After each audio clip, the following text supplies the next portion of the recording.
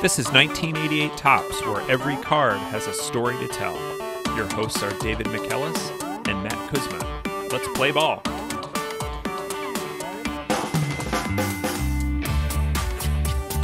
Welcome back to 1988 Topps.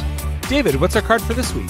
Our card this week is Jim Eisenreich, outfielder, Kansas City Royals, card number 348. And why are we talking about Jim today? Jim was a suggestion from listener Jeff. Thank you, Jeff, who emailed in and said that Eisenreich had one of the more inspirational stories, and he overcame adversity to have a really nice career. Eisenreich has a Sabre bio by Scott Johnson, so thank you, Scott Johnson. When we initially set out to do this set, there were maybe 10 or so stories that I knew that would be surefire great stories, and I figured Jim Eisenreich's would be right up there. So I hope listeners are ready for a good and motivational story from Jim Eisenreich. I think the world can always use a good and motivational story from the 1988 Topps podcast, David. So away we go to the front of 348, and we've got Jim, what I would call kind of the senior portrait baseball pose here. Jim's got his bat on his shoulder. The photo is taken in front of what looks like maybe it's taken in like a park. Maybe there's a water slide in the background. It does really look like a theme park. That might be like the Zipper back there. Yeah, I'm trying to think of the theme park in Kansas City. There wasn't a Wally World or a Splish Splash or something like that. I'm trying to think of it. Maybe a listener from the Kansas City area could help us out here. What kind of water park Jim's parked in front of here? But David, even more, I would say this photo looks very much like Photoshop. And I know there wasn't Photoshop in 1987. It looks very much like his cutout of his body and bat were stuck on a card, a picture of a field. And not even a baseball field.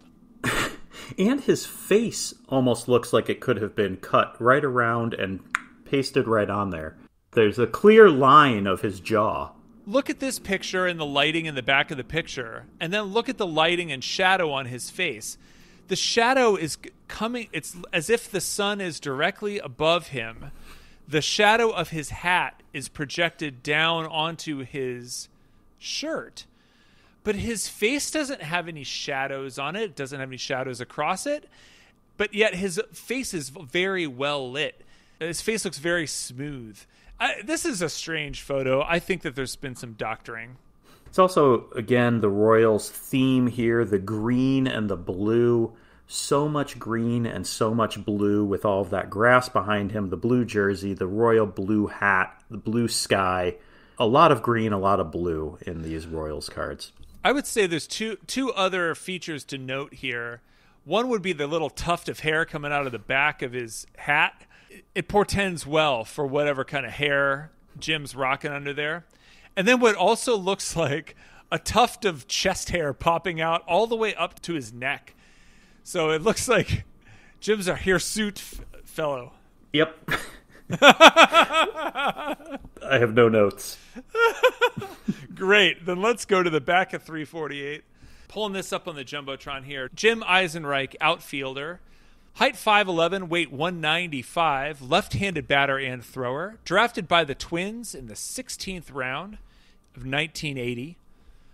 Born April 18th, 1959 in St. Cloud, Minnesota, with a home in St. Cloud, Minnesota. According to Ancestry.com, the name meaning of Eisenreich comes from the Germanic Eisenreich, composed of Eisen, iron, and rich, powerful. So, a powerful Iron Man, Jim Eisenreich. He is from St. Cloud, and that's a weird name for a saint, and reminds me of David St. Hubbins from Spinal Tap. St. Hubbins, of course, the patron saint of quality footwear. But St. Cloud is named after Clodoald, and Clodoald was a Merovingian prince, grandson of Clovis I and son of Clodomir, or Chlodomir. And first of all, Chlodomir was a rejected baby name in my house. Clodoald, however, is a beautiful name. Clodoald really decided is. to renounce the royalty, became a hermit and a monk, and he found a little hill along the Seine River. Among the fishermen and farmers, he led a life of solitude and prayer and built a church, which he dedicated in honor of Martin of Tours. And that place where he settled is now the town of St. Cloud in suburban Paris, and St. Cloud, Minnesota is named after that town in France. I don't know why. I don't know if there were some Frenchmen who happened upon St. Cloud, Minnesota. So I look forward to some St. Cloud, Minnesota history facts, if anybody's got some. As a youngster, Jim showed an early aptitude for baseball. However, he also started displaying some tics. His head would jerk, he would blink his eyes a lot, and cleared his throat excessively. Teachers thought that he was just being disruptive, and classmates teased him about his condition, and teachers thought that he could just stop it at any time, and he was choosing not to. Even doctors didn't know how to diagnose these symptoms. Because of that, Jim spent a lot of time alone, ostracized by his peers. However, when kids were picking sides on the baseball field, Jim was always the first one picked, and he was able to overcome his tics while he was on the baseball field, and he was a really good hitter. By the time he's a senior in high school, he's not very big. He was only 5'9", 140 pounds. But college scouts from St. Cloud State recruited him to play college baseball. He wasn't recruited by any professional teams, but the St. Cloud State coaching staff saw a great hitter, and they decided to bring him onto the baseball team. Some St. Cloud State alumni include a million hockey players. They were once coached by Miracle on Ice coach Herb Brooks, also John Hawkes, who played Uncle Teardrop in Winter's Bone, and Richard Dean Anderson, TV's MacGyver. Yes. Jim made the varsity team as a sophomore, and he had grown a bit into his body, and he could still hit. He was all-conference his junior and senior seasons, and in that final year, he hit .385. He was a little bit overshadowed by teammate Bob Hegman, who was scouted by several professional teams. His coach at St. Cloud State, Denny Lorson, on a whim suggested that the Twins think about drafting Eisenreich. So Bob Hegman ends up getting drafted in the 15th round of the 1980 draft by the Royals. He was the team's preferred prospect. He would only, in his career, play one inning for the Royals in 1985, and he never got an at-bat. But for Jim, we have a fun fact. And the fun fact is that Jim interrupted his studies toward a degree in geography at St. Cloud State University to play baseball because he got drafted. In the 16th round, so only one round after the preferred Bob Hegman, Eisenreich gets drafted by the Minnesota Twins, the local team. Nothing's guaranteed for a 16th round pick in 1980. He gets sent to rookie league at Elizabethton, not the Kirsten Dunst movie, that's Elizabethtown, and he hit .298. He was co-player of the year in the Appalachian League and earned a promotion to Wisconsin Rapids, which definitely sounds like a water park. He hit .438 in a few games at A-level, and in 1981 he was still at A-level. Really good, hitting .311 and 23 home runs and 99 RBIs, so a lot of success on offense. His play earned him an invite to spring training, and he was really good at spring training as well. So that earns him a spot on the Twins.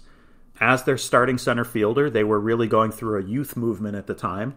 And so this 23-year-old rookie gets a starting spot at center field for opening day. And that's a really meteoric rise from 2 years of low minor league ball to starting opening day for the Twins. And he started strong there, hitting .323 in his first 17 games. And then his childhood tics came back. At the end of April, he was pulling himself from games because he couldn't control his facial twitches. The media started to notice, and that attention didn't help it at all. In fact, Jim said, when I think about it and try to correct it, I just make it worse. The more I do it, the madder I get at myself. When I forget about it and have fun, I'm okay. Jim's experience that season is really heartbreaking to read about. Prior to a series in Boston in May, the Boston newspaper did a piece about Jim's condition, so fans knew what was happening. All of the eyes in the crowd on TV were on Jim. Fans started taunting and jeering him. His symptoms in the field got worse. By the third inning of one of the games, he was shaking violently, hyperventilating, and removed himself from the game. During another game in Boston, he ran from the outfield to the dugout, tearing at his clothes because he couldn't breathe. He ended up going to the hospital. Doctors had to tranquilize him to calm him down. He ended up getting placed on the injured list. He attempted to come back in June, but it didn't work. And doctors still had no idea what to do with him. Jim said, "I don't know what's wrong with me. No one else does. If I go to 4 doctors, I get 4 different opinions." He was given seizure medication. He tried hypnosis. Doctors suggested it could be agoraphobia. Really, nobody knew what to do. Yeah, so that 1982 season, you see on the card, he only played in 34 games, but had a 303 average. So without knowing that story, you just look and see, wow, what a great prospect. But here he was worried if he would ever play again or what would happen. As he came into spring training in 1983, he was hoping for a fresh start. And again, hit well in spring training, was penciled in as the starting center fielder. And 2 games later, he told the Twins he wanted to retire. The Twins suggested that he go on the injured list again rather than retire, maybe come back later. And he ends up going back to St. Cloud, playing softball with a local team over the summer, just staying away from baseball.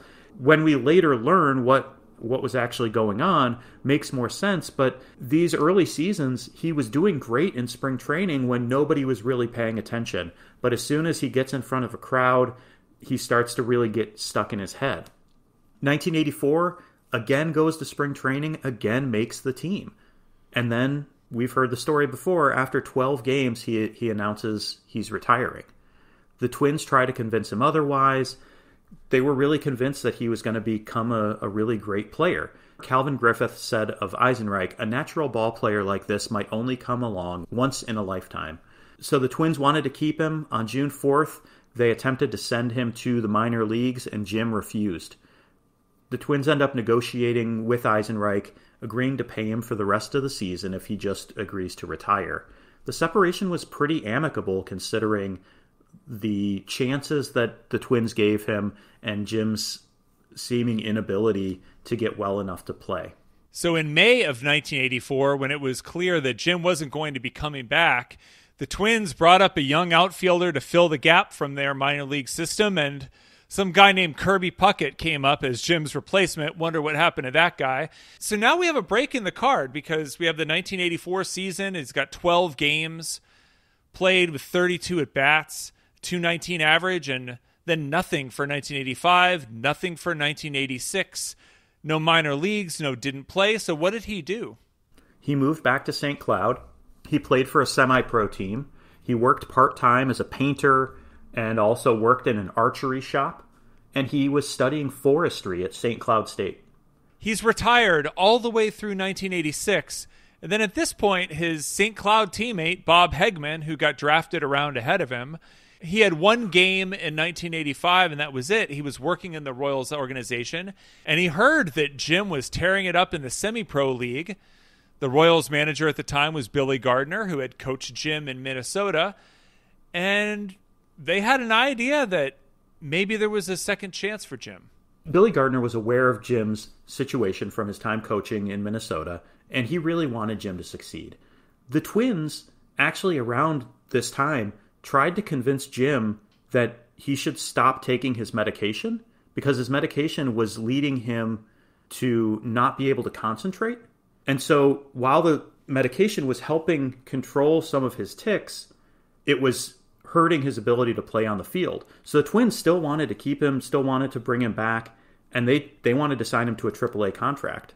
But instead, we get the second fun fact this way to the clubhouse that Jim was claimed on waivers by the Royals from the Twins October 10th, 1986, and began season at Omaha. The Royals purchased Jim's rights for $1. He is invited to camp, and at spring training camp, he told reporters that he had Tourette syndrome. And it seems obvious now, knowing more about Tourette's and Jim's symptoms and history, but his original doctor stood by his agoraphobia diagnosis. Tourette's is a nervous condition that causes people to have tics. Symptoms usually begin when a child is 5 to 10. The first symptoms are often motor tics that occur in the head and neck area. Tics usually worsen during times that are stressful or exciting, and they tend to improve when a person is calm or focused on an activity. There's no single test to diagnose Tourette's, and there's no cure, but medication and therapy can help manage symptoms. It's often accompanied by additional mental, behavioral, or developmental disorders such as ADHD, anxiety, or obsessive-compulsive disorder. Unfortunately, in pop culture, Tourette's has been portrayed as an involuntary use of obscene words or socially inappropriate words and phrases, often used as a joke, often used to make fun of a character. And that can happen, but it's pretty uncommon. Most people have symptoms like Jim's, where they tic or twitch or blink their eyes excessively. And most people can manage and cope with their tics, and it doesn't act as a barrier to personal or professional success. So at this point, at the end of 1986, Jim was starting to understand his condition and control Tourette's syndrome, and wanted a second chance at making it in the majors. He starts by being sent to the Royals' Double-A affiliate in Memphis. Wait a minute, David. Do we, for 2 weeks in a row, have an incorrect fun fact? Let me check and make sure. Yeah, he played in Memphis, Double-A, in 1987. Yeah, the fun fact that you just read said that he began season at Omaha, but Matt, he played in 1987 at Memphis, and he was really good. And it is an interesting fact about his career. Jim made it to the major leagues with 2 different teams without playing at AAA, and Omaha was the AAA affiliate. He ended up there in 1988, but that's after this card was produced. In fairness to the Topps Corporation, they ran out of space on this card. They removed a couple words that would have made the sentence flow better, and Omaha is shorter than Memphis, so maybe with not enough space on the card, they just kind of cut a corner there so they could finish the whole sentence. But regardless, that great play in the minors earns him a call-up to the big leagues in June of 1987. The Royals, while only finishing 4 games over 500, finished second to the Twins in the AL West that year, and Jim had some pretty good performances, particularly considering he had been out of the big leagues for almost 3 full seasons. He hit .238 with 4 homers in 44 games, and most importantly, no drama of having to leave early or any other incidents. He wasn't fully satisfied with this season. He said, "I know people are making a big thing about this, but I don't consider this a comeback. Not yet. If I can play the whole season and be successful, then I'll know I'm back." And 1988, he had some struggles. He was hitting under 200 in July and was sent to AAA, this being his first time actually playing in AAA, as he had skipped it the other 2 times. But he hit well and earned a recall, hit .271 over the last month of the season. 1989, Jim was 30 years old, but this is when his career really took off. Up to that point, he had played only 174 games over parts of 5 seasons. But in 1989, he played in 134 games. Did much better, had a great start hitting .325 through May 31st. And the Royals end up winning 92 games that season, finishing in second place, 7 games behind the A's. And this was a very good Royals team. But despite having George Brett, Bo Jackson, Cy Young Award winner Brett Saberhagen, the media voted Jim Eisenreich the Royals Player of the Year. He finished that season with a .293 average, 7 triples, 9 homers, and 27 stolen bases. And Jim would remain a regular contributor to the Royals over the next few seasons. 1990 and 91, he hit .280 and .301 respectively. He was awarded the inaugural Tony Conigliaro Award. This award is given annually to a player who best overcomes an obstacle and adversity through the attributes, spirit, determination, and courage that were trademarks of Conigliaro.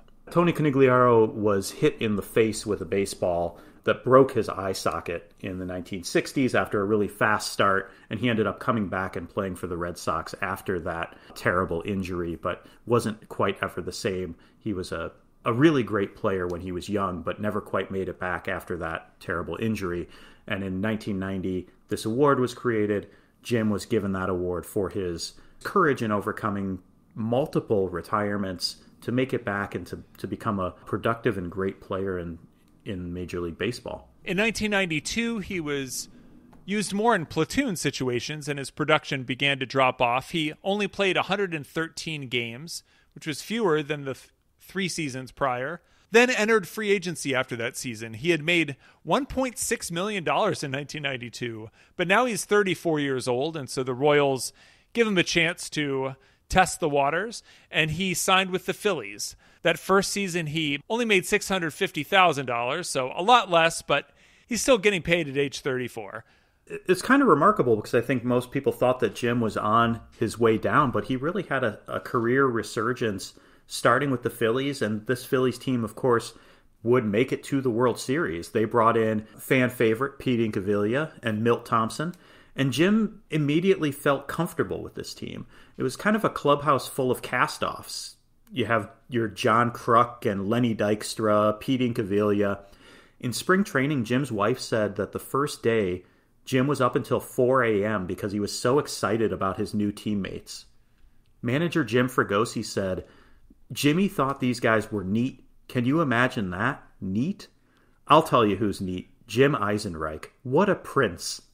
Fregosi said, "I can't speak for him, but I'm guessing that wherever he's been before, he's kind of been off to the side. He's quiet.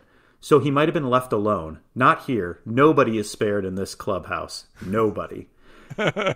And it seemed like there was a joking conviviality in this Phillies clubhouse that maybe was probably not safe for work, for most workplaces, but Jim really thrived there and actually enjoyed it and enjoyed the ribbing that throughout his life he had been teased.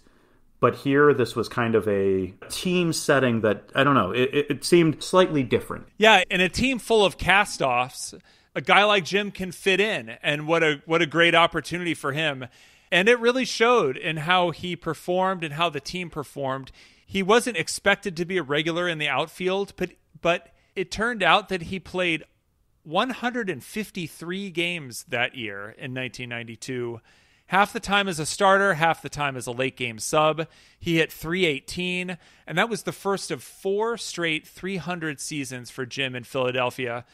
The Phillies won the East by 3 games over the Expos. They take on Atlanta in the NLCS. Jim only hit .133 in that 6-game series, and that was his first taste of playoff baseball. But they make it to the World Series, and in the World Series, Jim played every inning of all 6 games. He had a good series. He had hits and RBIs in 5 of the 6 games, including a 3-run homer that put the Phillies up 5-0 in Game 2. They would win 6-4, so that homer was decisive in the Game 2 win. Unfortunately for the Phillies, they lost in 6 games, but it was a very good effort by Jim in his first playoff appearance. And that performance earned him a contract extension. He spent the next 3 seasons as a consistent hitter, but often the extra outfielder for the Phillies. He hit .300 in the strike-shortened 1994. 1995, he hit .316 with a career-high 10 home runs. He was valued at 2.8 wins above replacement that year, which was the second highest on the team. He was that valuable despite the fact that he only started 90 games in the outfield. 1996 was his best year at the plate, even though he's 37 years old. He hit a pretty amazing .361 with a career-high 136 OPS+, but he only started half of Phillies games, and his at-bats were limited. Again, the second most valuable player on the team in terms of wins above replacement that year with 2.9.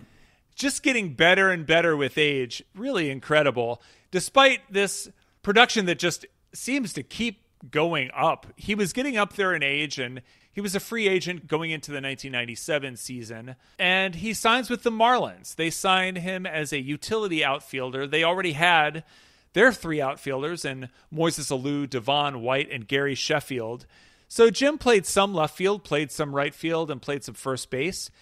He hit .280. The Marlins take a wild card spot, and Jim's back in the playoffs again. He saw a little action, 5 plate appearances combined in the NLDS and NLCS, but he appeared in 5 World Series games, and in that World Series he went 4 for 8 and also had 3 walks, so a .500 average for Jim in the World Series, and he hit a 2-run homer in the Marlins Game 3 victory. He was also on second base when Edgar Renteria got the series-winning single in the bottom of the 11th of Game 7 of that World Series.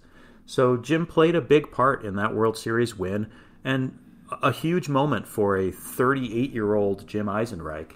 We're talking about 1997, and on the other half of the Jumbotron, I still have the back of the card up showing his rookie year in 1982.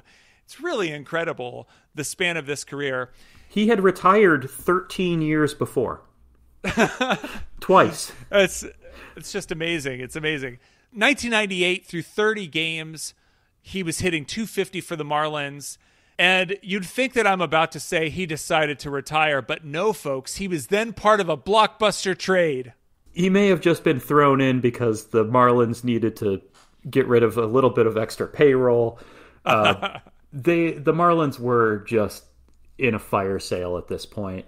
Jim was traded by the Marlins with Manuel Barrios, Bobby Bonilla, Charles Johnson, and Gary Sheffield to the Dodgers for Mike Piazza and Todd Zeile. The Marlins then turned around and traded both Piazza and Zeile. So the Marlins are just trying to shed payroll. And unfortunately for Jim, he went to LA and hit only 197 in 75 games. At the end of that season, he's granted free agency, but he decided to retire after the 1998 season at the age of 39. Closing the book on Jim Eisenreich, 15 seasons in the major leagues, a .290 career batting average, over 1,000 hits, 221 doubles, 39 triples, 52 home runs, 105 steals. He finished his career with a .988 fielding percentage, playing at all three outfield positions and first base. In 20 postseason games, he hit .231 with 2 home runs, 11 RBIs, and 7 walks. Never an all-star. I'm kind of surprised that he didn't get an all-star vote. I guess the timing didn't work out. What about in retirement? Jim has lived in Kansas City, in the Kansas City area, with his wife Leanne and 4 kids since retirement. In 1996, while he was still playing, Jim and Leanne started the Jim Eisenreich Foundation. And Jim travels the country talking to schools, families, teachers about Tourette's and his experience and how those folks can better help children dealing with Tourette's. The foundation provides resources for teachers, principals, counselors about how to address the special needs that children with Tourette's require. So you set this up as an inspirational story, and it certainly is. Overcoming a physical disability to achieve great things. But now that we've dug into it even more, what do we think? In looking at this card in 1988, and then looking at the back of it, it's hard to notice those missed 2 seasons because there's no lines. Normally there's a line there that says injured, did not play, or something for 85 and 86. And there's nothing for Jim. I think what's most remarkable is this was the first year back for him, and it was the first of 10 years back for him, that he continued playing until 1998. It's just remarkable. 3 retirements, 2 comebacks, a World Series ring. He had the confusion of not knowing what was wrong with him and the frustration of being unable to control his body. And for a professional athlete, that is your main skill as a professional athlete, is the extreme ability to control your body. And at certain points in Jim's life, he couldn't. And it had to have been frustrating and frightening, and the unknown must have just been terrible. In the minor leagues, few people could tell what he was dealing with because nobody's really paying attention when you're at A-ball. But when he got to the majors and the cameras and fans and people are really invested and can be cruel. In Jim's case, they pushed him into an early retirement. And after specialist visits and medication trial and error, Jim was able to get to a place where he was comfortable. And that level of comfort, along with medication, is what helped him continue his career and make millions of dollars playing baseball. And Jim said that he just wanted to be normal. And there's some real what-ifs with his career. He was skilled enough for the pros at 23, but he didn't play regularly until he's 28. If he had been diagnosed and medicated and treated with a level of greater respect by some fans, what would have been? How many All-Star games would he have made? Would he have been what Kirby Puckett ended up as, the center fielder of the future for the Minnesota Twins? Jim's medical regimen sometimes prevented him from playing every day, and he still played until he was 39 years old. And despite never having 500 at-bats in a season, he had 1,100 hits in his career. He did receive 3 Hall of Fame votes in 2004. And there's this Bleacher Report article, and it had a list of, quote, the most ridiculous players to receive Hall of Fame votes. And they included Jim on that. And I don't think it's ridiculous at all. Jim has a Hall of Fame story of perseverance. His story should be a lesson about kindness and understanding and overcoming obstacles, and also baseball greatness. Multiple seasons hitting over 300 after what Jim overcame is great, and I think that there's a place in the Hall of Fame for Jim's story. Maybe not next to Babe Ruth, but there's definitely a place for Jim Eisenreich's story. Well, of course, because he has a card, we have room for his story here, but it's a very special one. So thank you, David, for bringing us that today. And thank you to you at home. If you were named for a Merovingian prince, we would love to hear from you on Twitter. We're at Tops1988. Thanks a lot, and we'll see you next week.